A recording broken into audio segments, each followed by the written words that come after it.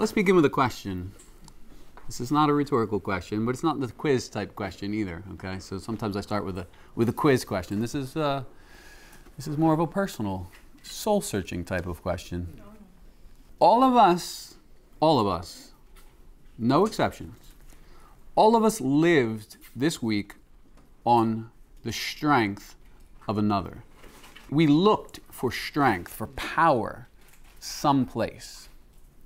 So my question is, where did you source your strength? And I think if we consider ourselves, there's probably those of us in this room that have a tendency to kind of go through their day, their week, right? Hour by hour, day by day, week by week. You're in a season right now where things go pretty well. Not a lot of challenges, not a lot of stress. And so maybe you're living in your own strength. Maybe you don't really even consider where power is coming from. And then there's others on the other side of that spectrum who are struggling deeply. Think about power or strength. What are we talking about? There's a whole cornucopia of types of strength that we need. We need physical strength. And again, some of us are sleeping really well right now and waking rested and eating food and feeling energized and going to exercise and are feeling strengthened. And other of us are sick, physically worn out and weary. But both were living according to some power or some strength. And we're looking somewhere for the source of it. You think about emotional strength. Some of us are just inclined to be kind of steady, even-handed, even-keeled, just kind of that calm disposition, not anxious ordinarily about much, and maybe just don't have much to be anxious about. Life is going fairly well. Your plans are unfolding more or less how you hope that they would. No great tragedy has struck you. And so life's pretty easy. And then others of us are so bereft of inner strength, we look inside ourselves and find no inner resources whatsoever to face the trials that befall us day by day, week by week, sometimes hour by hour. Spiritual strength. Some in this room feel they're doing really well spiritually. Some will think, no, I've been reading my Bible and spending some time in prayer and serving in this and that capacity. I haven't had any real sin struggles, no great temptation that's overtaken me. Not saying I'm perfect. Of course, we all sin, but, by and large, I've had peace, I've had joy, comfort. Things are going pretty well. And then still others on the other side are feeling absolutely weary spiritually. You're just wondering, what is God doing? Just questioning His goodness, filled with temptation, and maybe there's just that sin that just keeps coming back up in your life and you struggle to defeat it. And it raises its ugly head and you fall to it and you repent and you turn and you fight and you war against it, and yet it just seems to always gain the mastery over you. Or there's, of course, the sin of unbelief, right? We're filled with doubts about God's goodness and His promises to us in Christ through the gospel. And is He really pleased with me? Does He really delight in me? Does He smile upon me as His child? Is He not disappointed with me right now? And so we question and we doubt and we wrestle with these doubts. And maybe even just the fact that we have doubts makes us feel like we're a very inferior Christian. So we're all of us on both sides. And then, of course, sometimes we're in between the two, or we vacillate, depends hour to hour, day to day. You can start out and get on the right side of the bed in the morning, and by noon, you start coming apart at the seams, right? Physically, emotionally, mentally, spiritually. But all of us, no matter where you found yourself right now, or this week, at various times throughout the week, you are living upon a power, upon a strength. My question is, what is the source of your power? What's the source of your strength? Is it something that you're looking within and finding it within? Or when you look within, you find nothing? Are you living upon your own resources or upon the resources that someone else gives you? Are you leaning upon other people? Still, more of us might even say, no, I'm living upon God's power and His strength. I just wonder, do we even know what that really means? You know, in our prayers, often we go to God, especially when we recognize. Because again, there's several people in here right now that probably just don't even know you need strength. You don't even know you need power, right? Things are just going well and you're not conscious of it. But when you sense your need, when you feel that inside of me, I have no resources of my own, we naturally, even as unbelievers do, cry out to God, help. But do we even know what we're asking for when we ask God for power, for strength? So what do you think? This week, where are you looking for strength? Anybody want to be honest? Where are you going to for power? Whether you're in good times or bad. I think if everybody had to give an answer, their first answer is going to be Christ. Okay? Well, yeah, Sunday school answer, It's yeah. a given, right? But, and personally, even in my life, and I'm retired, I don't bear the burden after 47 years of working, other than what we just heard in Sunday school, that I need to go find a job. I've called upon a few brothers in Christ just to pray about a meeting I had today with someone, just for strength. Yeah. And and Jimmy and I were just talking about it. I don't even want to go into detail, but it could be combative, and I don't want my old self coming out. Yeah. And thank the Lord, I didn't even get close. I mean, I thought it went smooth. Maybe the answer wasn't what I wanted, but I thought it went really well. Yeah. But I when we say we just draw on Christ, I think we're told to exhort and build up and pray for one another. So, I'm going to reach out kind of to my inner circle or whatever and ask brothers to pray about it. Yeah. But how important it is that when you're reaching out for that brother, that they're listening. Put on the brakes. It's time to listen. Yeah. And not always coming back with a Bible verse is going to be the strengthening. I mean, God gives us many means what we at times don't trust for some odd reason. Like we trust in our prayers, but why would we trust our church family? Has anybody here done anybody wrong? No. It's that fleshy, someone's going to know something about me that you're afraid that you're going to be table talk somewhere. It just needs to be gone. I think the struggle too, especially if you're a parent or have a family, even if you don't work outside of the home, or if you're working outside of the home, it's time.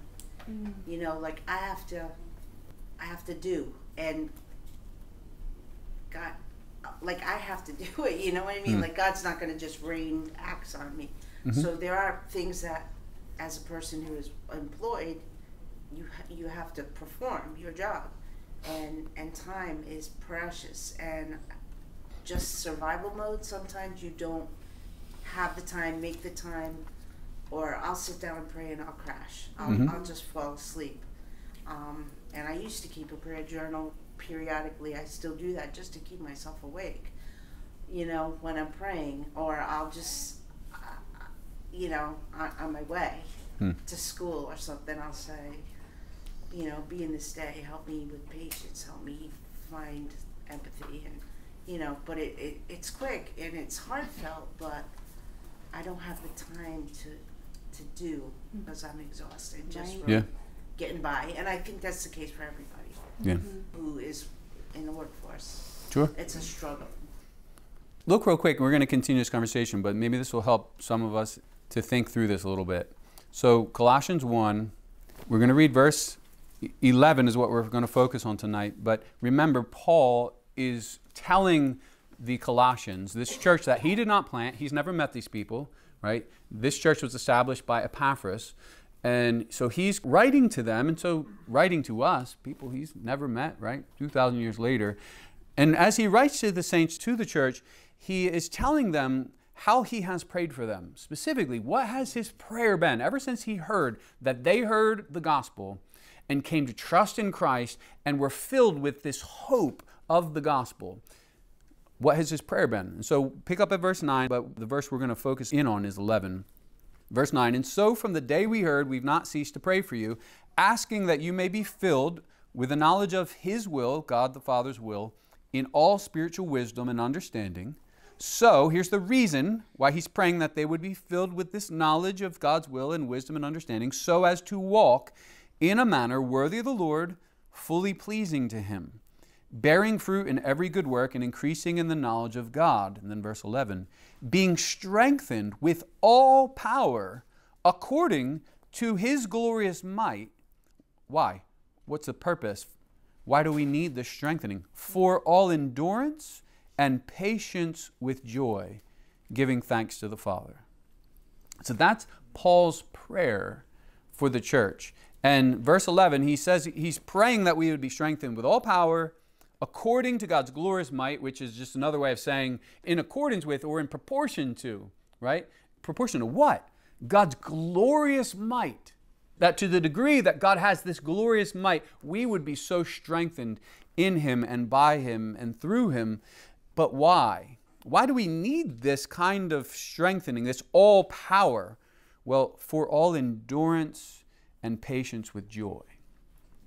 So maybe to reframe my question a little bit, do you have anything going on in your day, in your week, in your life right now that would require endurance and patience, and where you're struggling to have joy in the midst of it? Okay, now I got some hands. Okay. Care to share briefly? So to answer your first question briefly. Yeah. So yes, I turn to the Lord. My temptation is not to make an idol of my wife. Okay. I adore my wife. I think she's great. But never turn anybody, like don't make Pastor Tom, don't make you, don't make anybody an idol. They're so wonderful. No, yeah, they're just people. Yeah. Fallen, broken sinners who are only, if you see anything good in them, that's the grace of God. That's good. So the worst thing I can do is put unfair expectations on Chuki, because of course she's going to let unfair expectations. They're not reasonable, they're unfair. They're like Right. you're wanting more and you're turning it into an idol, which is terrible. So don't do that, Craig. So tie that real quick. So- I know what you're saying, but tie that to where you're looking for power and strength. So when I'm looking for confidence or comfort or reassurance, that's got to come from Christ. Yeah. That's got to come from the Lord my God. Now, there are times, this is where I stumble or can get off track, is when God uses my wife. So then, wretched man of them, right? I misuse the gift of God. Yeah. He who finds a wife finds a good thing and obtains favor from the Lord. And here's God's favor from the Lord. And then I blow it because I go, oh, that's great. So tell me how wonderful I am, and blah. And the focus gets off of God. And then I swear sometimes I go, I'm going to let her let you down just so you remember, it's me, Craig. It's me. Yeah. It's me. It's not her. It's me. So I have to remember, the good that I find in my wife is the only good that I can find in myself. It's all the Lord our God. Yeah. Yeah. Thank you for bringing that up, because that's really helpful. That is one of the sources of strength. So generally we look inside ourselves, we can turn to God, which we're going to talk about. Again, I'm not so convinced that we really know what that is sometimes. Just remember, idolatry at its heart is to look to the creation for what only God can give you. Yeah, Okay. That's mentioned in this covetousness, which is idolatry. Yes, exactly. Now, there's a sense in which, obviously, two lie together, they stay warm, a three-cord rope is not easily broken, so together we're stronger than we are apart. And that's by God's design in marriage. However, there's a way that we can, in an idolatrous fashion, look to your spouse or look to other people as a source of strength and power beyond what they're able to give you and not designed by God to give you. Exactly. We've started doing evening devotions with that book that Dr. Beakey wrote. And I find that's the highlight of my day. And I really look forward to it because I have a willing wife, and we're in the Word of God, and we sing. And actually, my favorite part, not to belittle the Word of God, but when we sing together, when we worship together, I find it a very rich experience. Yeah. It's beautiful. And I never knew we could have that. But how wonderful it is that, see, that's me doing my job, and I'm grateful that my wife supports me in that. And it's only good because the Lord is there, and He's blessing us because we're seeking Him. Yeah. Yeah. So the power unequivocally comes from the Lord. Go ahead, brother. Yeah, I'm currently going through a divorce, and we've been separated for like a few years, but I got saved back in December, so ever since I got saved, I see my marriage different now, and I've been trying to reconcile it, and it's sometimes it gets there, and then she just like veers off, and then now she actually filed and everything. She's saying until I get my own place that I only see my kids whenever she feels like it, which is why I haven't been bringing them. I've been having to seek out the Lord more because I realize that it's highly emotional because I love my kids, and I tend to feel a lot of like vengeful like thoughts or like hatred in my heart against that, and then I realize that it's not good, and so like mostly at nighttime I'll go off and just walk and just talk to God and just literally cry out for Him to renew my heart and open it, and you know, because these thoughts, they don't ever lead to anything good, and even though what she's doing is not right, and I have the right to be upset, I can't let it make me like bitter or you know like hateful, and so I have to cry out for God for Him to help me forgive her, and then also like deal with it until I guess God solves it or makes it right, you know. So until then, I'm in this trial, and some days are good, like right now, like my mental state's good because you know I come to God and I recognize my weakness. I ask Him for my daily needs and you know protect me from temptation, all that stuff. And I realize when I don't do that often, I tend to you know veer to the left a little bit and start thinking or like entertaining thoughts in my head a little too long, and I'm like, okay, stop, you know. That's why I have to call for power from God Himself, because in me alone, I start getting angry, and it's like, that's not going to help nobody. You're a perfect target for the devil. When that void of Christ isn't filled, he's going to look to slip in on that. You have to know, he doesn't stop. He goes around like a ravenous lion. That means he's never fulfilled in what he wants. You know that's around. And your flesh never gives up either, you know. Peter says that the desires of your flesh waging war against your soul. Eric, you said when you entertain bad thoughts too long, that is what I've been struggling with too.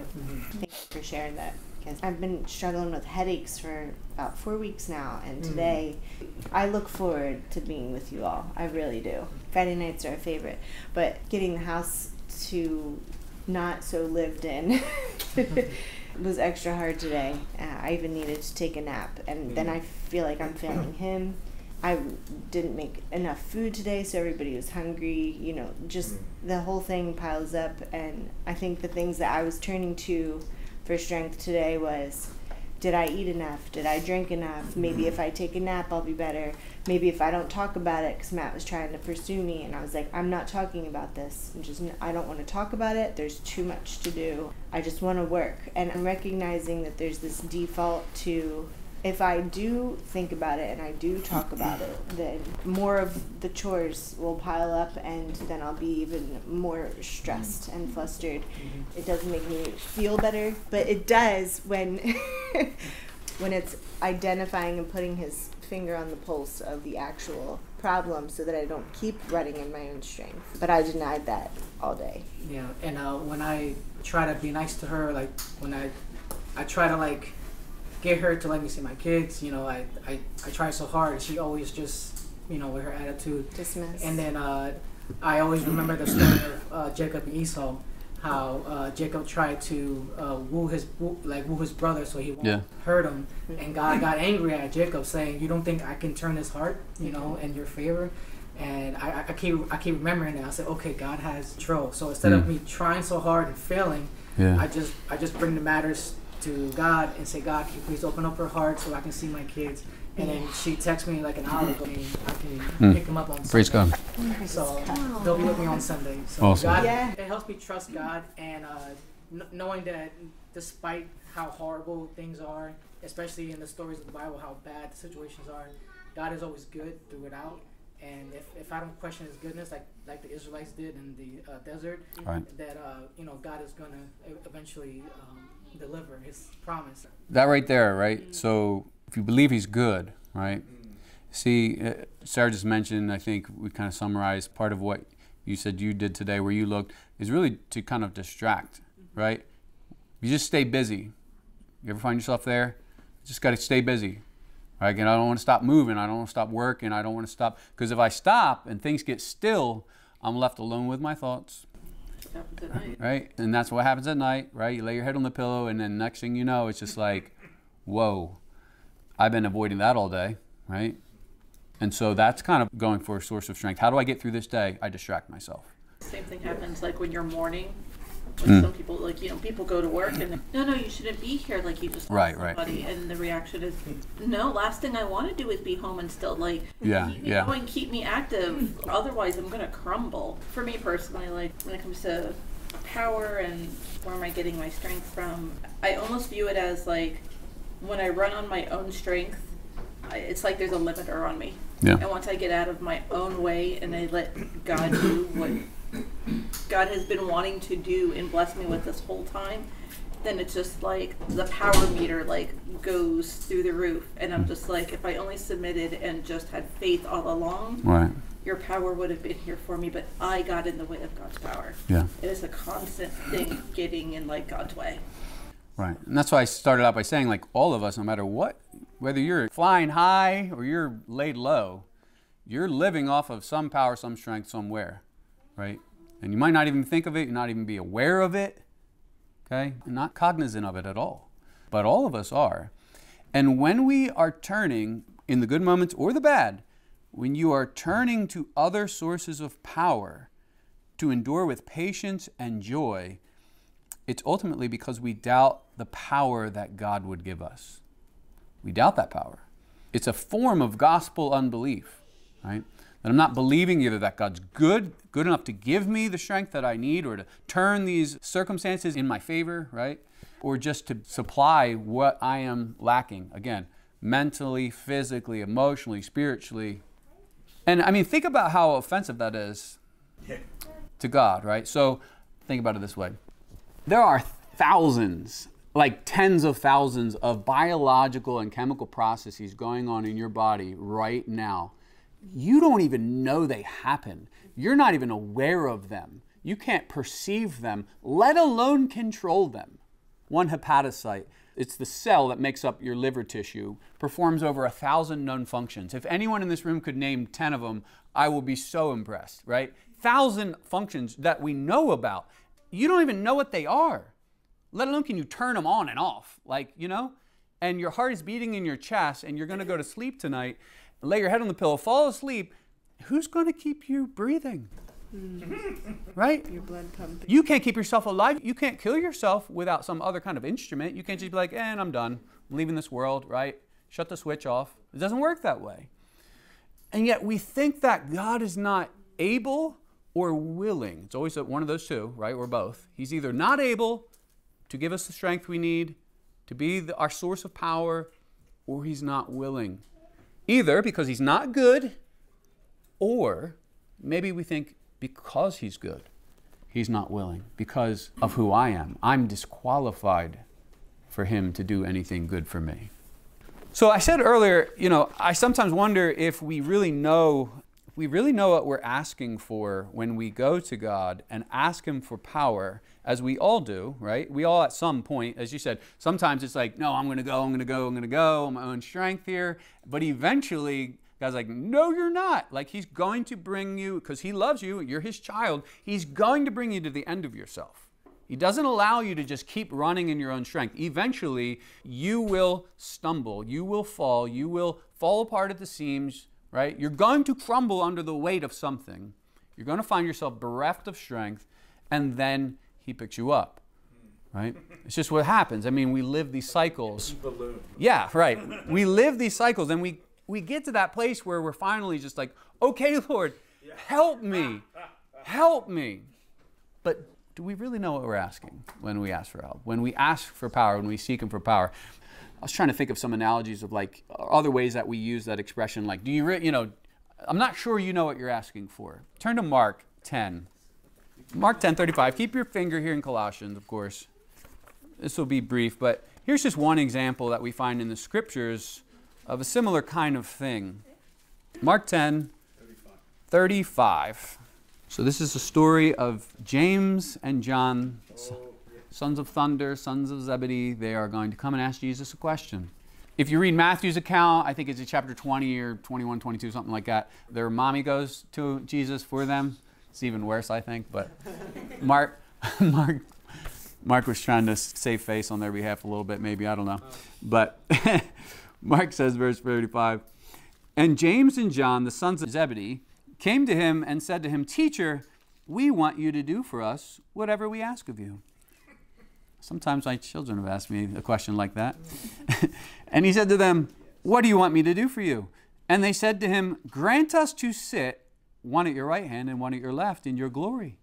Jesus said to them, you do not know what you're asking. Are you able to drink the cup that I drink or be baptized with the baptism with which I am baptized? What is Jesus saying when he says, like, you don't know what you're asking? Well, they might reply and go, of course we do. I thought we were pretty plain. I want to sit at your right hand and James wants to sit at your left in your kingdom and your glory. Like, that's what we're asking. What does Jesus mean? Yeah, but you don't know how that comes. You don't know. Like, if I answer that request with an affirmative yes, you don't know how you end up at my right and left hand. You got to drink the cup I drink. You got to be baptized with the baptism I'm going to be baptized with. Right? You must go to the cross and die. That's what has to happen. So you don't understand, like, yeah, you understand the end, what you're asking for, right? But the way it comes about, what that really means, James, John, you don't know what you're asking. Now, not in the exact same way. I don't think it's nearly as negative as this story, but just going back to Colossians now. When we come to God and ask Him for help, when we come to Him and pray like Paul prayed, Lord, strengthen me with all power according to your glorious might, for all endurance and patience with joy. When we pray that to God, or when Paul prays it on our behalf, do we really know what he's asking for? Do we really understand how this comes? Well, I think what would be helpful for us here is to look at a similar prayer in the book of Ephesians. So flip a few pages to Ephesians. It'll be to the left, 2 books to the left, Ephesians chapter 3. Now, when we were in Galatians, we spent a lot of time in Romans 6, 7, and 8. By the end, it was kind of just a joke, because it was like, if you didn't know we were going to turn there, you should have just had a bookmark in both sides, right? Because those chapters of Romans and the book of Galatians are very, very similar. One's almost a commentary on the other. Well, Ephesians and Colossians, not quite the same thing, but there's a ton of parallels, to the point where, like, many commentators will say that they'll call them sister books. Right? They're sister books, and some have even speculated that they really were the same book and got edited by somebody at some point, and I mean, that's a bunch of hogwash, but yeah, but that's how similar they are in some of the content that they deal with. But let's just read together and see some parallels here, because in Paul's prayer in Ephesians chapter 3, he fleshes out, he fills out, I think, a bit more for us what it means to ask God that He would strengthen us with all power for endurance and patience with joy. Okay? So, let's take a look at chapter 3, verse 14. What in the world does that sound? It's like a little Irish jig or something. What are we doing? All right, Ephesians 3, beginning at 14. Again, Paul praying for the church. He says, for this reason I bow my knees before the Father, from whom every family in heaven and on earth is named, that according to the riches of His glory, now that sounds familiar, right? Paul prayed in the Colossians that it would be according to His glorious might. Okay? Here he says that according to the riches of His glory, God may grant you to be strengthened with power. Okay, see, parallel there, right? Same prayer. According to God's riches glory, His glorious might, praying that God would strengthen us with power. But then look how this power comes. Through His Spirit in your inner being. Now, keep your finger here, okay? We're going to come back to Ephesians. But flip to John 16. Now, as you're turning there, let me ask a question. What does it mean, or what do you think of? What do we generally think of when we think of, like, okay, the Spirit is going to strengthen me? And what does that look like in your life? You pray to God, I need strength, Lord. Strengthen me with power.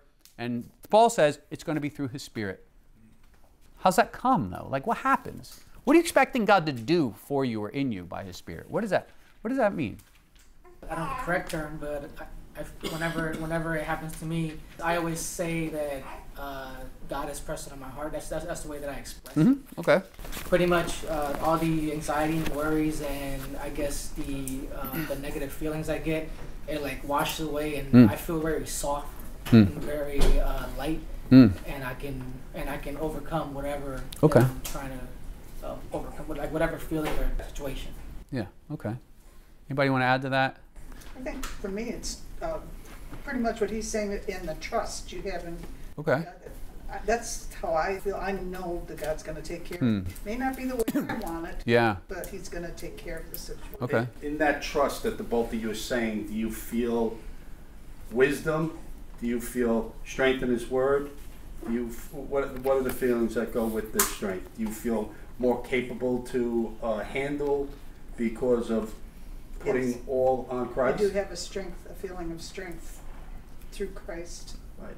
But is it an illumination of His Word coming alive, mixing with your spirit? Yeah.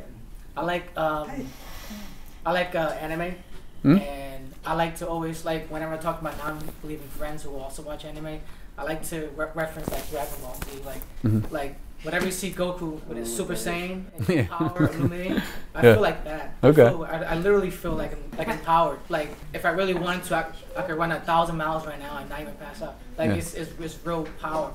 Like that makes sense. No, I got you. I'm trying to use a worldly analogy. I got you. I don't know how anybody else did, but yeah, not many people know what you're talking about, but yeah.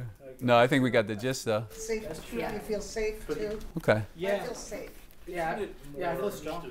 Because I know He's there you go. Brother Craig. Isn't it more an alignment of our will with God's? Okay. I would agree to that. When I'm stressed out about stuff and I pray, I think ultimately what I'm really asking, if I want God to change a circumstance, it's ultimately because I want what I want to be in line with His will. Yeah. Seeking His wisdom. Well, and this is why the qualifier is always, but not my will, yours be done. Yes. The will of the Lord. Yes. Be done. Because there are times I know. I mean, I'm so grateful for all the stuff that God said no to. I am now. Right. I wasn't in retrospect. Looking back, or even the stuff that doesn't happen. Like we were driving along, my wife happened to be driving, and the light screen, she doesn't go right away, and the guy just soars through. Now, I'm very grateful that my wife paused, because it would not have been good had she not. So there's that. But then there are the times when I can look back, because hindsight's 100%. I can look back and go, wow, I'm sure glad you said no or not yet. Like all these things that would have been probably really resulting in terrible results in my life. Yeah. And God said no. Yeah. But that's an answer. Yeah. Oh, that's a very good answer. Right. The answer sometimes is no. Yeah. So now when I pray, it's like, well, this is what I want, but only if it's your will. Yeah. Because I don't want it if it's not your will. Because, like, I've learned the hard way or the good way or the long way. It's like, you don't want your will. You want God's will. Steve, you got something? Oh, just could you repeat the question real quick? Yeah, absolutely. So we saw in Ephesians 3 in the prayer that Paul prays that we would be strengthened, right, in our inner being, but by the Spirit or through the Spirit. And so before we look at what exactly does that mean, I'm just asking kind of like, what do we think of? What comes to mind when you think like being strengthened? The fruit of the Spirit. Okay. Right? Giving me the fruit of the Spirit to endure and to make it through all the challenges that we face as a simple person and in a simple world. But I think it's through the knowledge of Christ, right? Yeah. So, like, that's what we kind of looked at in the past. Yeah.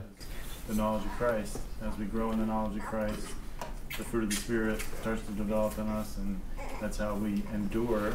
Right. How we persevere through the power of the Holy Spirit, and for His glory and for the gospel, right? Perfect segue. All right, read John chapter 16, verse, we'll start at 12, just for a little context. Jesus speaking to his disciples, if you recall, his disciples are very anxious right now because he just told them he's going to be leaving, and where he's going they can't go at this very moment, but they know the way to which he's going. Okay, they will follow him eventually. All that is happening in chapters 13, 14, 15, 16 is Christ. The things that he's choosing to say to them at this hour is preparing their hearts to endure with patience and endurance, right, with joy, what they're about to experience with Christ being handed over to the Gentiles and being whipped and flogged and mocked and ridiculed and ultimately crucified. Okay, they're going to experience that. Their Lord is going to be in the grave for 3 days, and they're going to be wondering, what on earth is happening, God? I thought this was the Messiah, right? They're going to be filled with all kinds of doubts and questions and unbelief, and he's preparing them. And so in verse 12, he says, I still have many things to say to you, which is just as an aside. He says, but you cannot bear them now. Well, when's he going to tell them? Like that was a sign to them, hey, this isn't the end, right? I'm coming back. But he's about to end this whole discourse. He says, I still have many things to say to you, but you cannot bear them now. When the Spirit of truth comes, he will guide you into all the truth. For he will not speak on his own authority, but whatever he hears, he will speak. And he will declare to you the things that are to come. He will do what? Glorify me. For he will take what is mine and declare it to you. All that the Father has is mine. Therefore I said, he will take what is mine and declare it to you.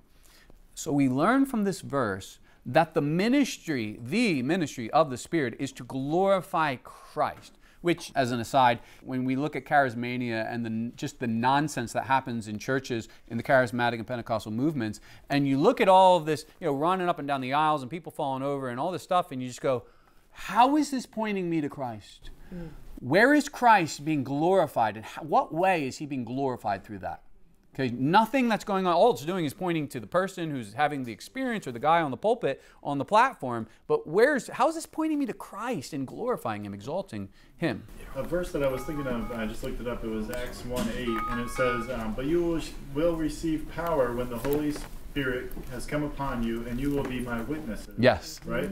And it to be a witness, right? We are to glorify Christ. We're to bring... That's why you get the power, right? You're getting the power from the Spirit so that you can glorify him, bear witness to him. Absolutely, thank you.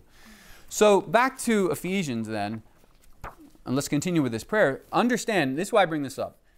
Again, when I said we cry out to God, we ask him, strengthen me, Lord, right? I need all power that I might endure with patience and joy.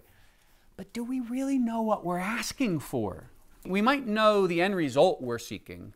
Right? I just want to get through this, Lord. I just want to keep my sanity right now. But do we know how it comes about? What tangibly are we expecting God's going to do? And I think sometimes, maybe a lot of the times, what we're really asking for is God to just do one of these. Yeah, instant gratification. Right? Just, he's up there and he's, heard the prayer. Snap the finger, boom, empowered. Now listen, I want to be clear. I'm not saying that there are not times, moments in the day, 1 minute, where God he strengthens us. And it almost is as if he just snapped a finger. And there's just inexplicable, okay? So don't walk out of here going, man, it's just... But the normative means, the typical, usual means by which God is strengthening us, and what we should mean when we pray, as Paul meant when he prayed, Lord, strengthen them with all power, according to your glorious might, for all endurance and patience with joy, it's going to come through the Spirit who glorifies the Son. It's not, hey, Lord, I just need you to just speak a word up there, snap the fingers, just make it happen. No, what we're asking for then, we're about to see, you're asking for a greater sight of Christ. That's what you're asking for. So, Ephesians 3, back to, we'll just again pick up at 14. For this reason I bow my knees before the Father, from whom every family on heaven and on earth is named, that according to the riches of his glory he may grant you to be strengthened with power through his Spirit in your inner being. Again, but how? Not by snapping fingers, right? Not just by speaking a word from heaven and then it just infused with power. But what we ought to be asking is this, so that Christ may dwell in your hearts through faith, that you, being rooted and grounded, right? There's a sense, when you just think of being rooted and grounded, like a tree that can endure great winds. Anybody who lived through any kind of hurricanes here, since you've been in Florida, and just see like, how are their trees still standing, right? I mean, you see the palm tree and it's just all the way to the ground, the thing flexes and pops back up when it's all over. Or the majestic oaks, and they're just no big deal. You know, they lost some branches, lost some leaves, but they're not toppled over. Why? Because they have a deep, expansive root system that is grounding them and just holding on to the earth. And they don't go anywhere. And so us being rooted and grounded in love, well, whose love? Read on, may have strength to comprehend, to understand with all the saints what is the breadth and the length and the height and the depth, and to know the love of Christ that surpasses knowledge, that you may be filled with all the fullness of God. So that's what you're asking for. When Paul says, we're praying, I'm praying for you that you may be filled with all power according to his glorious might, right? When I say according to, again, we're talking about in proportion to. God has infinite riches of glory and power at his disposal, and he can give it to you. That's to be filled with all his fullness. And so if you want to be filled with all his fullness, again, this is not because God just, by his Spirit, infuses it into you in a moment in time through a snapping of a finger or a speaking a word.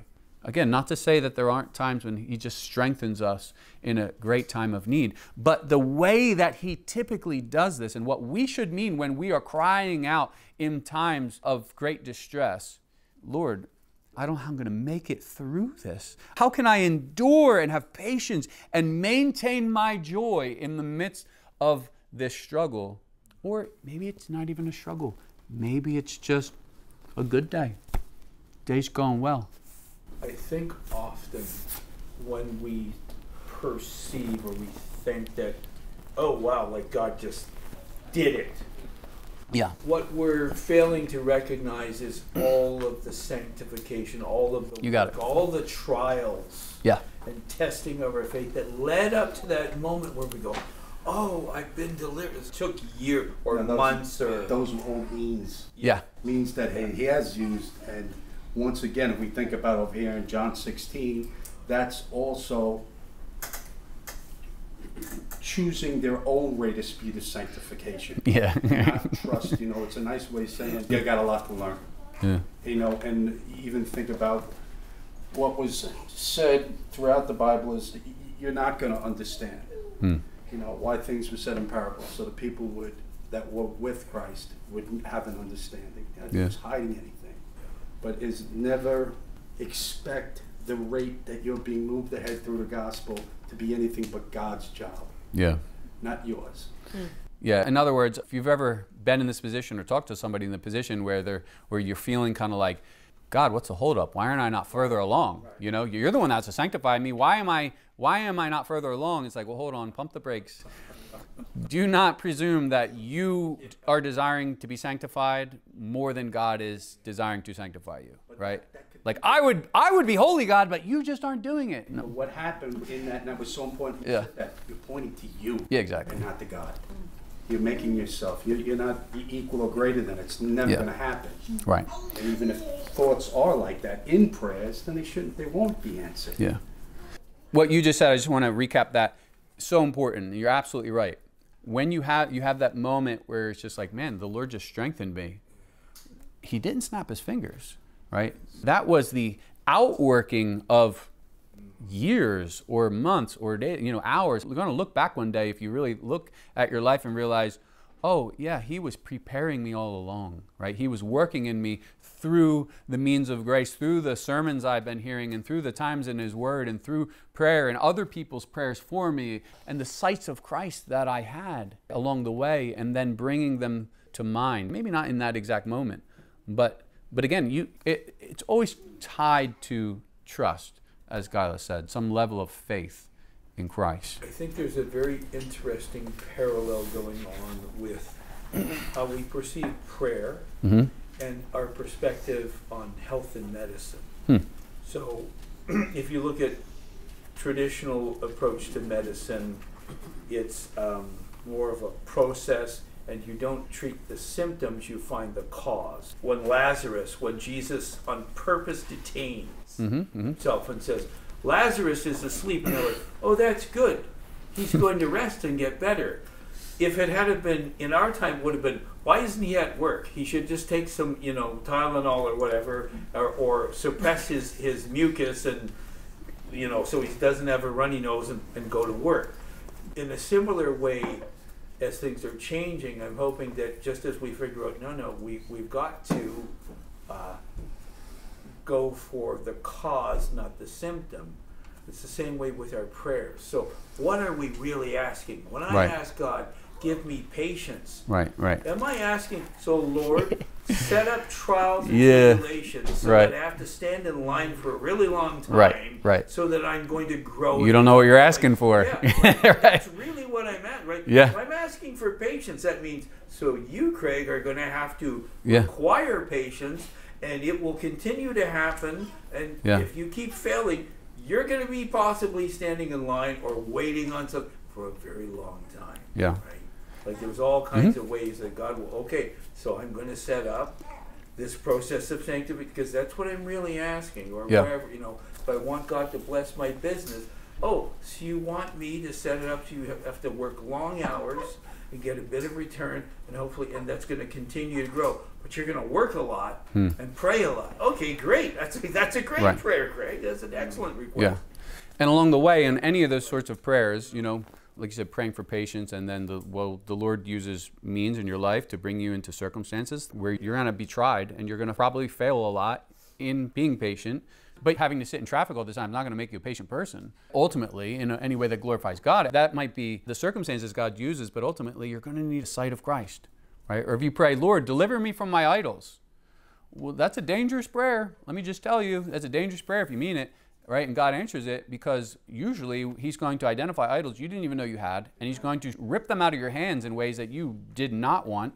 But again, God taking all your idols away, literally, like if your automobile's your idol and you get in an accident or something, like that doesn't actually take the idol away, right? It takes the physical idol away, but the idol in the heart's still there. And so it's still going to require a sight of Christ to strip it away from the heart, you see. So here in Ephesians 3, in this prayer, what does Paul point to? He says that if we are to be strengthened, look at 16, if we're to be strengthened according to the riches of God's glory, if He's going to grant us to be strengthened with power in our inner being by His Spirit or through His Spirit, if the Spirit's going to work that in you, it's so that Christ may dwell in your hearts through faith. And then more specifically, that you, what does it mean that Christ dwells in my heart? That you, being rooted and grounded in love, and again, this is in His love, may have strength. So here's what you really need strength for. You see, this is what you need strength for. You need strength to comprehend with all the saints what is the breadth and length and height and depth, and to know the love of Christ that surpasses knowledge, right? There's this love of Christ that it surpasses knowledge. And he prays that you would be able to comprehend it, okay? That your mind could just be wrapped around this unfathomable love of Christ to you. To know it in all of its dimensions, its height and length and breadth, right? That you would know it, but it's unknowable. It's unknowable. You can't possibly know it all, and yet that's his prayer. He says, no, but my prayer for you is that you would be strengthened in your inner man, that you'd be rooted and grounded in this unknowable love, that you would truly come to know it. And in that, to know who Christ is, have a sight of Christ. And now look at the confidence that Paul has in verse 20. He says, now to Him, the Father, who is able to do far more abundantly than all we ask or think. How? According to the power at work in us. To Him be glory in the church and in Christ Jesus through all generations forever and ever. Amen. So Paul is absolutely, he has built all of his hope and his confidence on the power that's at work within us through the Spirit of God. And that power that's at work is coming through setting our eyes on Christ. That through sights of Christ, we would come to know His love. We would come to know His love for us. Why? Again, I said, it all comes down at the end of the day to, is God able or is He willing? And you might be convinced that God's able. He has all power. But is he willing? Is he really willing? We'll go back to Colossians now, and we'll wrap up with this. In this prayer in Colossians, let's just look upon Christ and see if this does not strengthen you. Verse 11, being strengthened with all power, chapter 1, verse 11, being strengthened with all power according to his glorious might, for all endurance and patience with joy, giving thanks to the Father. What has the Father done? Who is this Father he's speaking of? Who has qualified you to share in the inheritance of the saints in light. Now, we've talked about this in Galatians. What is required for you to be an heir? To be one who's to receive an inheritance, what has to be true of you? Yeah. You got to be a son, right? Yeah. So you have to have some kind of relationship with the person who's giving up the inheritance, right? Who's supplying the inheritance. You got to be a son. Okay. Well, whose son are you? Well, ultimately, in your flesh, you were born in the likeness of Adam. Genesis 5:3, it's interesting how you have this shift in language where Adam was made in the image and likeness of God. And then he has Seth, and it says he conceived him in his own image and likeness. So his sin nature is transferred to his son, so that just by birth, by virtue of who he is in Adam, being born in Adam, he's a sinner. He sins because he's sinful. And so he's not qualified to be a son of God that would inherit what God would give him. And that's who you are. You were born into that family. You were born, in fact, you're of the lineage of Cain. Right? You're the lineage of the devil. Jesus says your father is the devil. Your will by nature was to do the will of your father. And so that's what you're born into. And so you are, by nature, none of us were qualified to receive an inheritance, to share in the inheritance of the saints in light. Right? Saints, the holy ones, those who dwell in light. You in and of yourself, you're not qualified for that. And yet, the glory of the gospel is that the very thing, your sin and your sin nature, all of your transgressions of the law, even this week how you have turned to things that God has made to get from it what only God can give you. This week, you have looked to other sources of power, other sources of strength. And maybe you've gone to God, maybe you've gone to Him, but you weren't asking for what God would give you. You're just, Lord, snap your fingers up there, make it happen, right? You weren't asking for a sight of Christ because you doubted the power in that. And yet, this sin that dwells within us, even still, though it would be the very thing that disqualifies you from being an heir, but what does it say?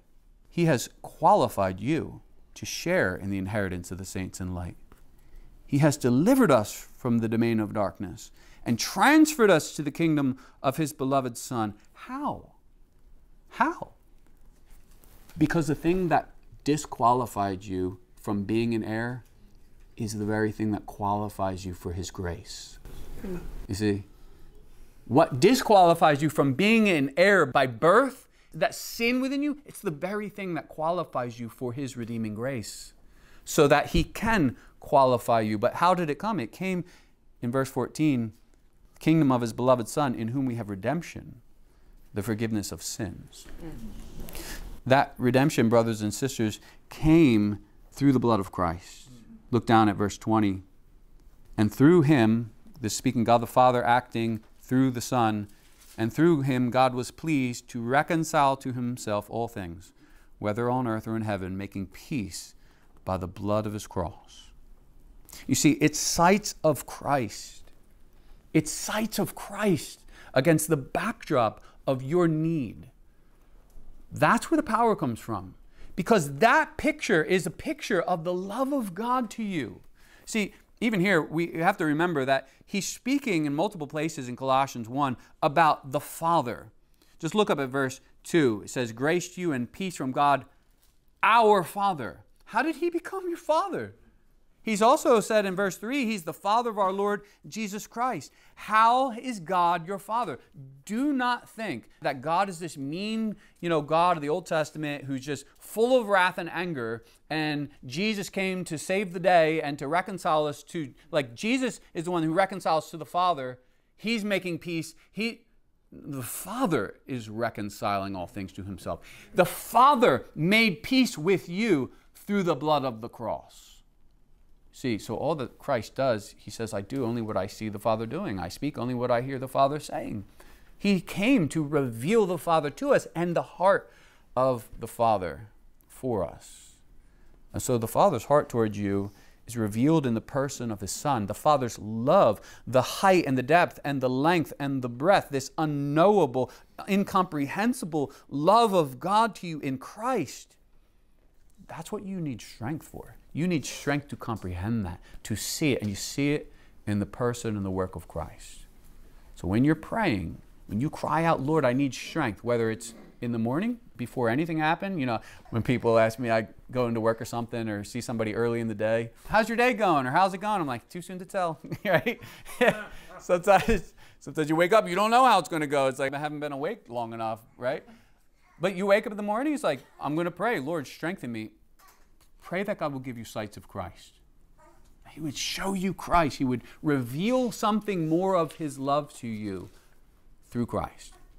And when you're in that moment where you're just like, Lord, I don't think I can go on. I don't think I can go on. I don't know how to endure this.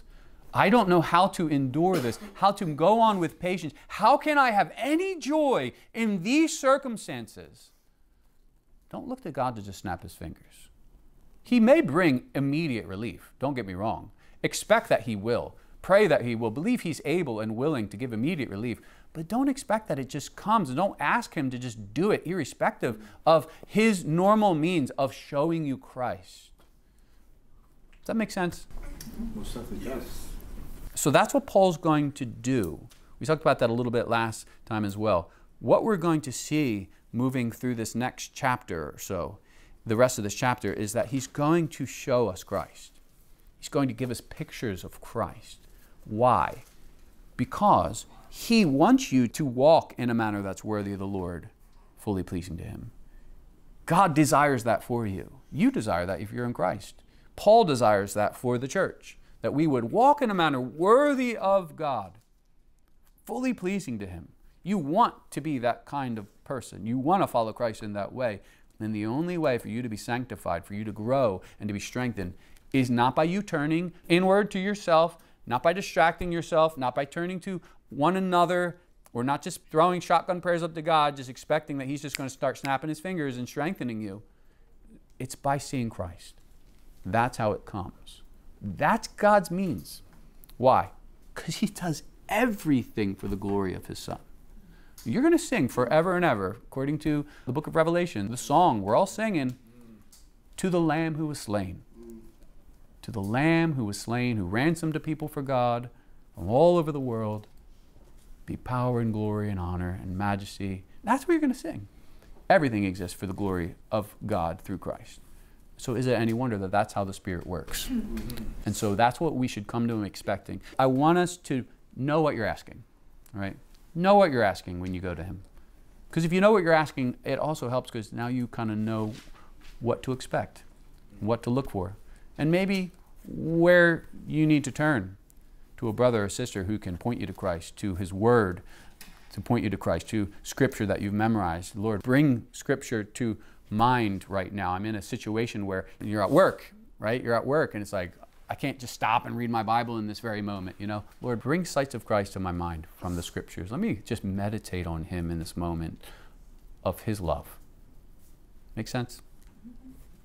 Thoughts, questions?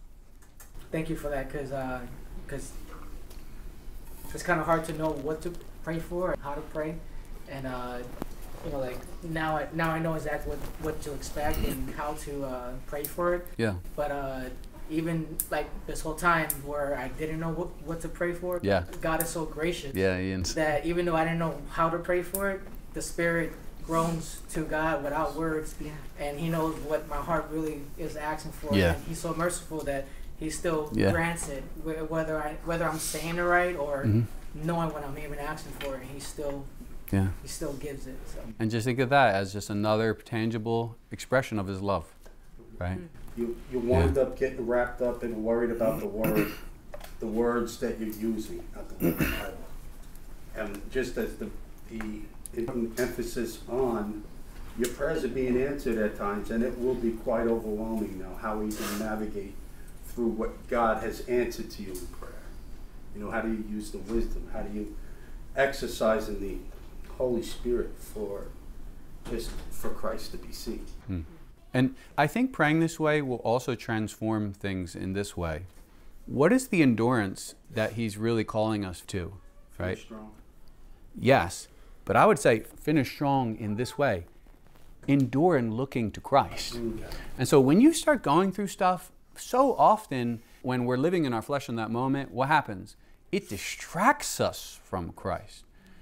And so really, we should have a desperation of, oh Lord, strengthen me now in the midst of this, that I might see Christ. And also then having the sight of Christ is what's going to strengthen you, you see. So it's kind of cyclical. But right now, I'm sensing, Lord, I got so much going on. I'm so distracted. I'm just completely shorn of strength on my own. I don't have the resources mentally, physically, emotionally, spiritually to deal with this circumstance anymore. And in that moment, what tends to happen, you start to realize, like, I'm having a hard time seeing Christ, right? That's why I need the strengthening. I'm desperate, Lord. Don't let my eyes depart from Christ. A verse that everybody probably knows, Philippians 4, 6, and 7. Be anxious for nothing, but through everything, through prayer, petition, and thanksgiving, present your request to God, and the peace of God, which surpasses all understanding, will guard your heart and mind in Christ Jesus. Yeah. Thank you. But that is an anchor right there in all the trials and tribulations that will happen. Yeah. Nobody is apart from any trial that God wants to test your spirit. Yeah. And blessed be of going through it. But also, if you're sharing with someone that you're confiding in, and they're giving you Oprah answers and not biblical answers, you might want to ask for them to pray and think about what they said. Here. An example that Matt always uses that I like is like Peter walking on the water. As soon as he took his eyes off of Christ and looked at his feet, that's when he drowned. Yeah. Right? That's how we ought to be as well. Not like him, but keeping our eyes on Christ, and that's how we'll go through. Also, the brazenness that he had in to take Christ to the side and being called Satan. Yeah. You know, think about Job through all the trials, tests, and trials and tribulations that he was going through. And Christ, when God brought him above all things and said, "Where were you when I created all this?" That's what we need to remember. Yeah. He created all of it. He did it with a word. Right? He didn't have counsel. Right. He didn't have to say, "Hey," like we like to do. "Hey, I just painted this room. You want to see it? It came out great." No. No, he doesn't need that. It's just so far above us. Well, and he didn't do it just with a word, but he also did it with a purpose. Yes. Yeah. Exactly, and it was to all glorify him. Yeah. And that's where sometimes in this fleshy body, we like to take more of an accolade, and instead of pointing to Christ. Yeah. You know, blessed be guidance and tutelage, and to help understand better. But be careful what you pray for. Well, before I ask Brother Craig to close us, as you are reading Colossians, okay, I'm assuming you are, read Colossians this next week and take note of this next section that begins in verse 15. It's this famous section from 15 through 20. I don't know how long we will take in that section. I'm tempted to do it in one fell swoop or to pick it apart. But really look at the particular things that Paul turns our attention to about Christ. Colossians 1:15 through 20, yeah. I used the analogy before about if you have a fear of bridges, right? And I come to you and I say, well, listen, you know, this is irrational, right? You can cross this bridge, no big deal. Look at all the cars going over, etc. And you go, yeah, I understand that up here, but I just don't trust it to carry me across. Well, the thing for me to do, if I have any hope of convincing you, is to point you to the bridge itself. right? Don't look at you. Don't look at your trembling hands and knees, right? And your sweat. Like, no, look at the bridge and consider, look at the engineering of it. Look at how it's built. Look at what it's made out of. Consider the maintenance routine that the city should be doing. Yeah, should be doing. And look at those things, right?